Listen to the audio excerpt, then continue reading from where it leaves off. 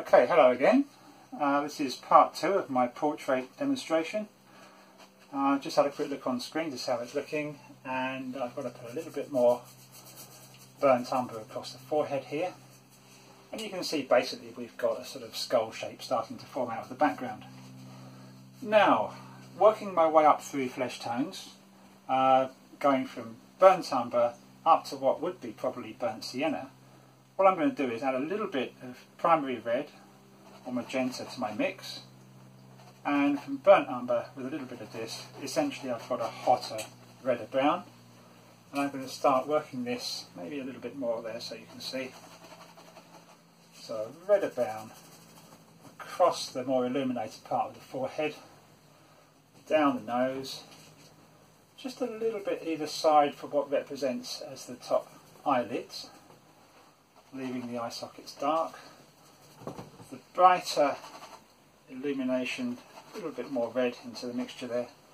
Brighter illumination coming down across the cheek area, wrapping round, coming across under the nose, which will be the top lip area, or above the top lip, sorry, the philtrum that's called, that little dent under your nose, and also an oval illumination for the chin area. Then we'll come up a little bit redder than that, but also, so taking a bit of brown, a bit of red, so we've got more of this burnt sienna colour, and a little bit of Naples yellow starts to brighten things up a little bit without going too big a step. So we can come across the forehead again, and I'm seeing a kind of almost a bird shape across there, look. So I'm going to bring that down slightly in the middle. The brush is very, very dry, look at that, see? Just tickling the paint onto the surface. Let's get back to our slightly lighter mixture. Don't forget the darker mixture is still in the brush, so the more you work with it, the more that's going to have an effect. After you've just applied your lighter bit, things will get progressively darker, so you have to keep adding brighter and brighter paint. So, same mixture, a little bit more Naples yellow in the mix. So, forehead area, the hooded part of the eye, down to the nose, and the brightness across the cheek, a little bit down the side of the face there, and we've got somebody looming out of the background. A little bit of a splayed area for the nose there, and then this oval part for the chin,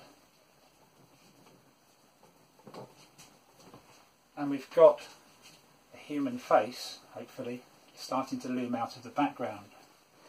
And portraiture is a bit weird really, because there's 8 billion plus of us on the planet, and my job here today is to do one of those people.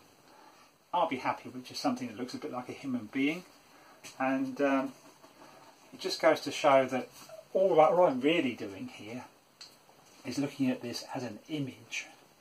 It doesn't matter that it's a human being. In fact, if you can fool your brain into thinking, oh dear, I'm doing a human face, that's the scary thing, so switch that off.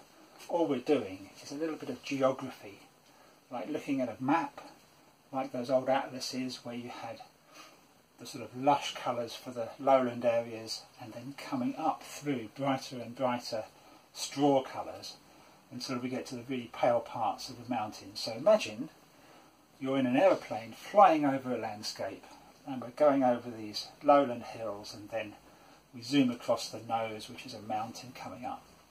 So it really is just painting with geography in mind.